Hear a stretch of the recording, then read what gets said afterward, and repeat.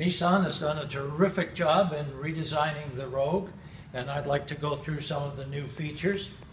If you look at the front of the vehicle, you'll notice that we have a wider grille now on the Rogue. This is more like the more expensive Murano. We also have new chrome feature across the bottom of the front of the vehicle. Notice the new fog lights blended right into the design.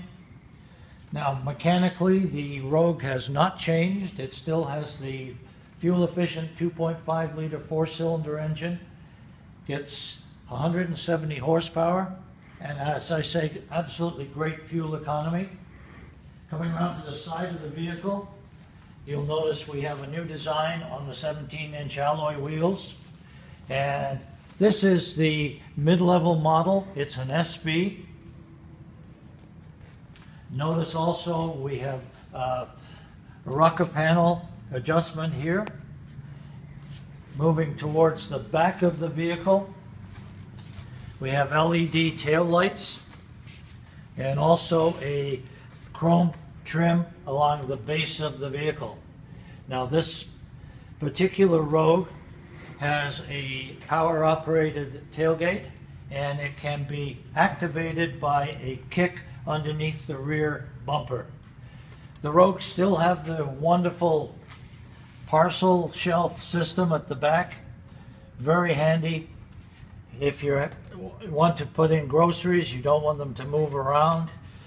Also notice on the intelligent key, this particular Rogue comes now with a remote start.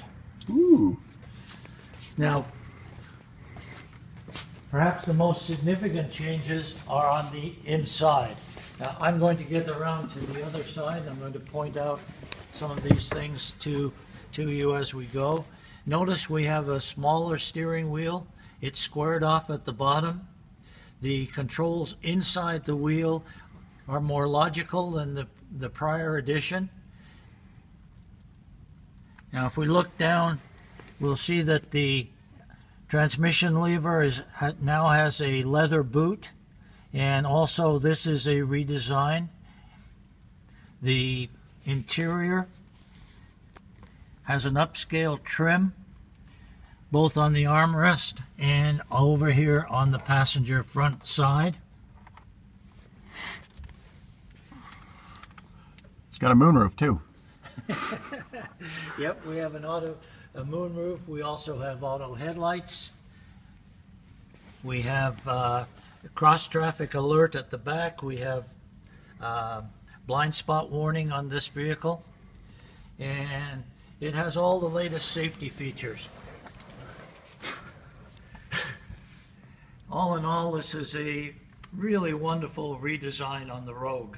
It has given the vehicle a more upscale appearance, and it has retained all the valuable fuel-efficient and sensible features of the 16 Rogue.